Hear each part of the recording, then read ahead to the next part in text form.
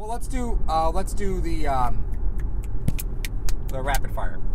You guys ready for some rapid fire?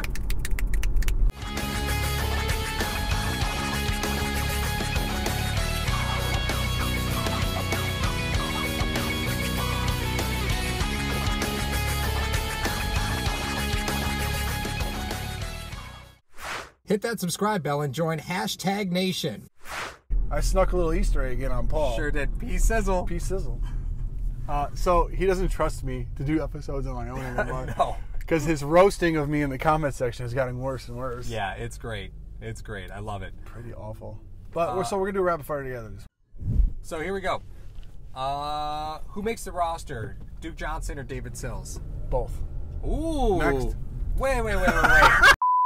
So you think both are going to make the roster? It's supposed to be rapid. I get rapid, but I mean, I need more words than both. Both have practice squad eligibility. Okay. It depends on how you show them out in the preseason, whether or not they may get snagged by somebody else. I think Duke gives you that go up and get it guy. I think Sills is one of those sneaky players you want to work with for another year before you put him on the field. Okay, so you're not saying both on the active roster? No. Oh, okay. I would say 1 and 1. I think one makes the active. I don't know yet because I haven't been at OTAs. I haven't seen anything. I think one makes active, one is practice squad, but they're both still here. Yeah, just rolling on the hype train. I have to think that David Sills is a practice squad guy. He was a UDFA, so again, nobody drafted him. That's a player you can often slide to the practice squad just as long as he doesn't have a great preseason. I think you just have to be careful with David Sills. Duke Williams could absolutely make this team. With everything being even at wide receiver, Duke Johnson. Why do you keep saying Duke Johnson? Because I'd like to have him here too. Yeah. No, I don't. Nope. No. I'm done with Duke Johnson. Oh, okay.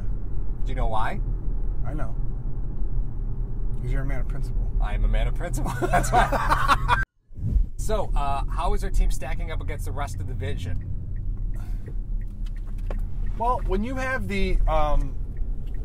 when your quarterback is in his second year and is one of the veterans of more the division. veterans of the division, it's kind of a big deal.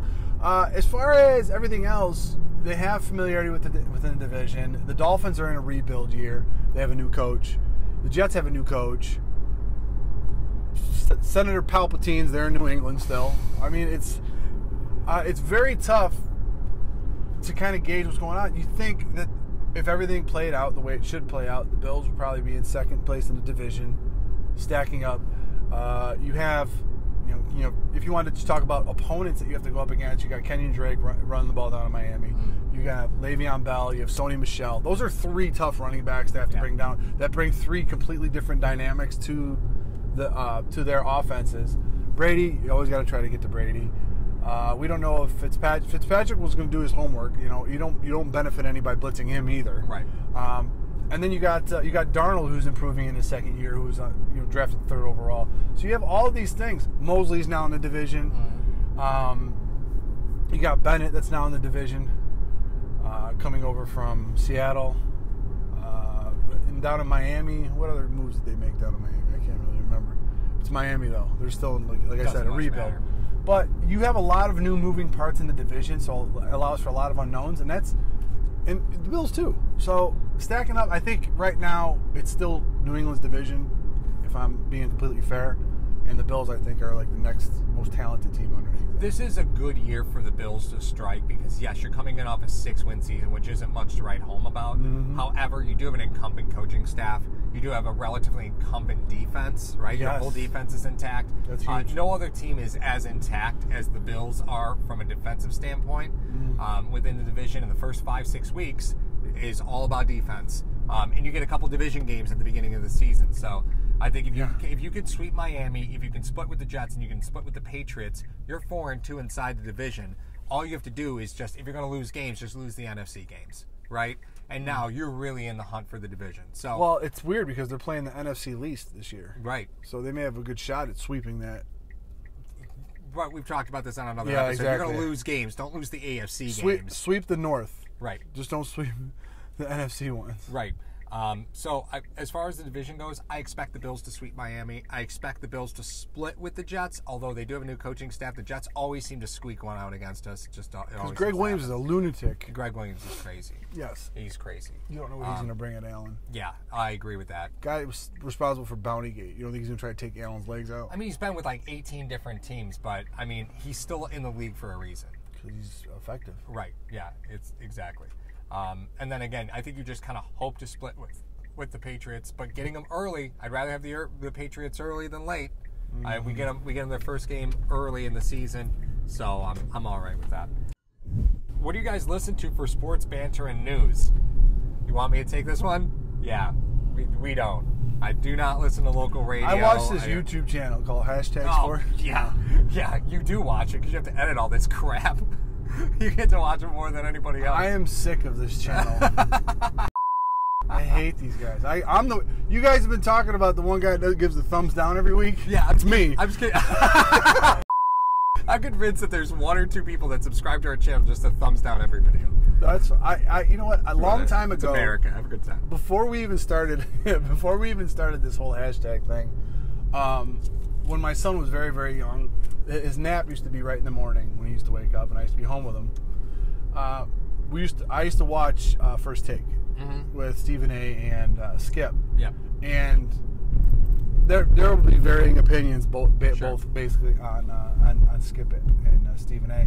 But I enjoyed it. I enjoyed the back and forth. And you know what? I learned a lot just from them guys going back and forth, because you can learn just as much from somebody of what not to do than what to do. Right. I mean, those guys are getting paid millions of dollars to be on TV. Sure. I mean, I could bag on them all I want, but they're there for a reason. Right. Whether or not you agree or disagree with a lot of things that they're saying, that's fine. But it helped to shape a lot of the things that we do here, as far as, you know, how we're going to approach how we discuss points. Right. You know what I mean? So yeah. So the only thing that I really listen to, and it's very rarely, is when I get some time in the vehicle by myself, which is not often. Yeah. When you have kids, you know, you're often going someplace with the kids. Driving you to your swim lesson. Right, exactly. Like, you're always going somewhere.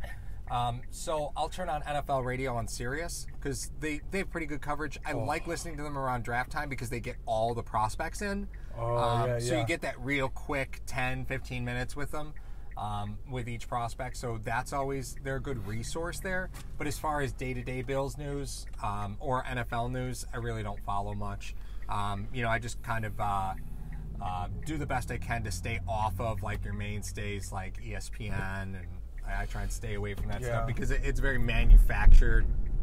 I don't really like that. It's weird too because on ESPN, as far as I know, last time I watched it it's just a collection of panel shows. Yeah, that's it. That's all it is now. And I don't. Yeah.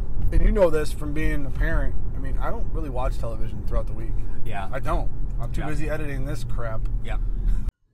I'll probably read more. I'll read more articles than I do anything else. So you start to learn the guys to follow in different markets. So you know the guys to follow within the AFC East, like the sports writers within the AFC East, and then you start looking for some like local fan sites to give you a local perspective, and you just kind of follow different things, you know, about a team that you're coming up against in the next 3-4 weeks.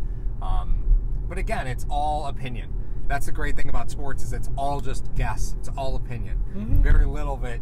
You know, these sports writers and ESPN, and these guys don't really have a back door into the team facility, so they don't really know anything more than anybody else. They're just educated guessers.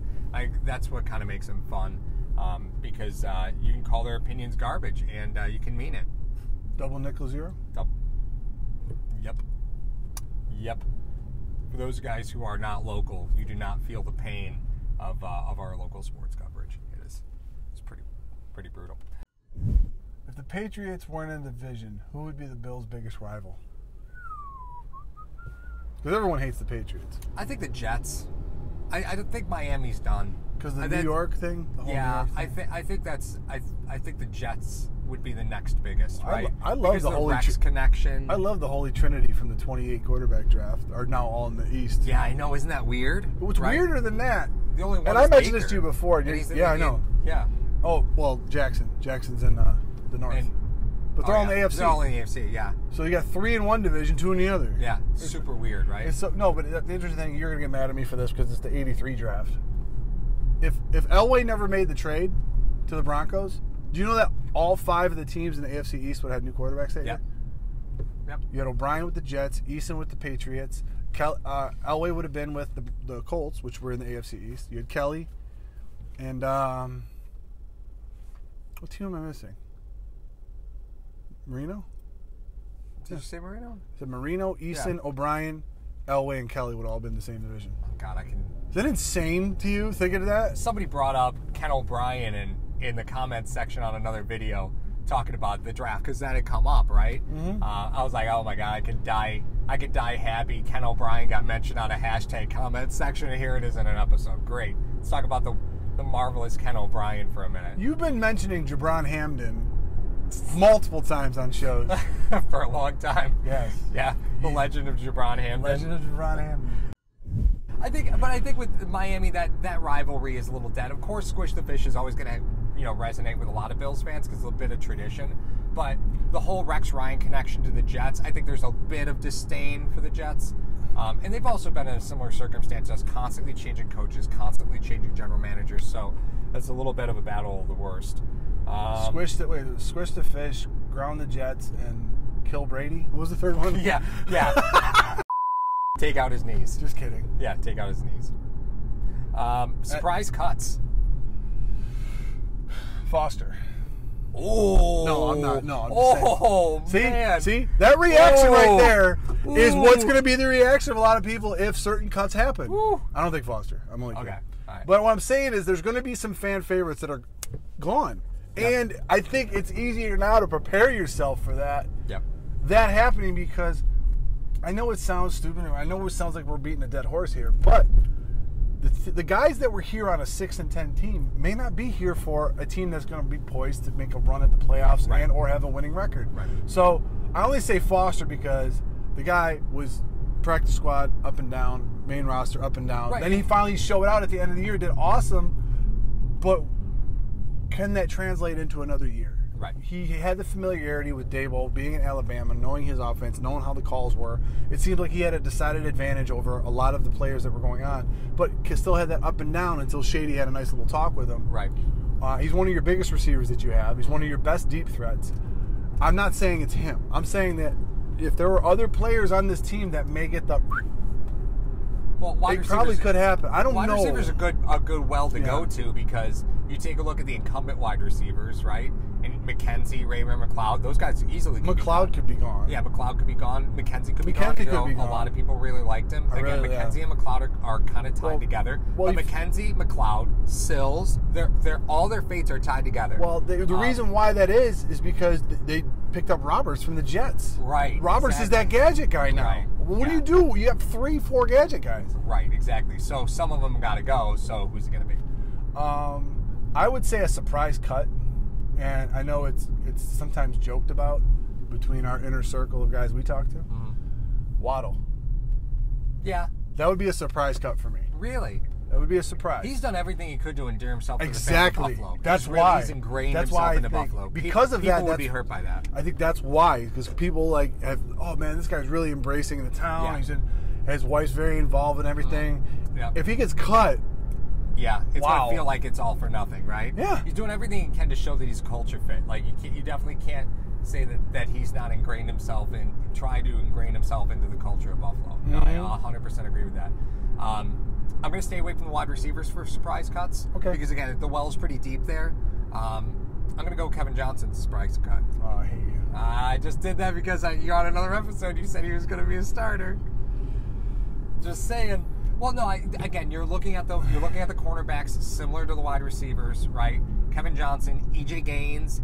You're not really committed to EJ Gaines at all. So Kevin Johnson, EJ Gaines, one of them might not make this team. If you're looking at keeping, again, you need a lot of depth here. But Kevin Johnson and EJ Gaines, one of them could be gone. I'm just saying it's a possibility. I'm not saying it's going to happen, but I think it's a possibility. Oh, do you guys play fantasy football and do you draft Bills players? Last year in the Dynasty League that we're in, I picked up Josh Allen. for like $1. Bless you. Thank you. And Yeah. I've had multiple offers for Josh Allen. Oh, sure. The long and the short of it is this. I am insufferable when it comes to fantasy football. Every trade I hate. It's not even mine. No, you hate every trade. I hate every trade for some reason because, as has been stated to me many times, there's two different types of football. There's fantasy and there's real. I take the real knowledge that I have and try to apply it to fantasy. It doesn't don't work work that way. It's like, what, you're trading these two? What the, all this other stuff. That's one. I'm insufferable when it comes to fantasy football. And a hashtag fantasy football league is not out of the realm of possibility. Oh, that could be fun. That could be a really good time. That could be fun. That's one. Two, this guy always makes one trade with me every year and never wins a game for the rest of the year. No, it happens every year. He gives my team Drades every year. If you've seen the league, Dirty Randy, you'll know this one. Yeah, you'll know Drades. He gives my team Drades every year. Every year. He changed his icon the one year to a buzzsaw because every team he played scored the most points that week. All season. I had like the third most points. You were third in the league and you went 3-10. I got my ass kicked. It's just what happened, you know? And yet the one title that I have, you still want to play. You had the softest schedule ever. You did. You're like the Toronto Raptors. No, it was. You're my Drake. Oh my God. Well, that might mean I might win a title this year. Hey, that's fine. I'm gonna wear a shirt next week that just says Paul on it. You're Drake. So, pick my kids up. We do primarily like to play dynasty football leagues because they're just a bit more fun. Dynasty versus keeper versus just your standard draft league. So we like to play dynasty. It just makes the game a bit more fun. You're making deals that you wouldn't make in any other league because of salary cap and because of because it's rookies and they might not do anything this year, but you're looking at the next 4 years. So dynasty leagues are a bit more fun. I historically stay away from Bills players. I do. I historically stay away from Bills players. Bills defense, though, I have. Oh yeah. You can buy Hardy on the Bills defense. That's fine. But like I've got Foster on one team. Again, picked him up because boomer bust candidate every week. You just never know, and every once in a while you throw him in the flex and just see. I hope it goes off. That's it. Yeah. So it's not hateful. Yeah. It's definitely not hateful. Ooh. Now that camp schedule has been released, planning any meetup events. This is like the first year that we really could probably do meetup events. We talked about doing a beer tour. Cost on that got surprisingly a little pricey. It was like $100 a guy. So I'm trying to keep things kind of like value conscious. Yeah. And if you're out of town, that's not That's fair. what I mean, yeah. So I'm trying to keep things a little, try to be a little value conscious. I mean, for training camp, I know they're doing only one night game at New Era. They're only doing one night practice. He does hate the night stuff. The only problem that we have with preseason stuff is it's all ticketed, so you got to make sure you get tickets to it, and that's kind of out of our control. Yes. We can't obtain like 20 tickets. Unfortunately, we don't have any pull with the organization to get tickets for stuff. Yeah. I mean, we'll definitely let you guys know when we plan on going places, and then if you want to come hang out with us, we'll meet up. That's no problem at all. Cool. Yeah, that'd be super cool. Again, we're trying to plan a couple events throughout the course of the season where we can, shake hands and kiss babies and have a good time, have a couple beers, and we're once again going to have our Bills merch giveaway. Oh yeah, which we start week 1 of the NFL season, and we give it away week 17. Yep. So we get able to enter every day daily contest. We did it through what was it called again? Whatever the crap it was. Name, it was a very simple. It was a very simple name. We gave away a autographed Hall of Fame Thurman Thomas helmet last year. Yeah, that was fun. The winner was in Italy. The guy that won was in Italy. How much money that was? I had to send it to that guy. We only had like 250 subscribers at the time. We didn't have many. There's many more of you now. So we'll do another giveaway at the start of the season. And to end this episode, I'll rewind the clocks a year to one of your favorite moments on this show. What's that? Check it out. Oh, no way. It's not going to happen. And just as a reminder, we're creeping up on some very unique numbers for hashtag. Just a promotional thing that we're doing for hashtag. I didn't tell you about it, but okay. If you happen to be our 100th subscriber, you get unlimited free content of Hashtag Sports on YouTube.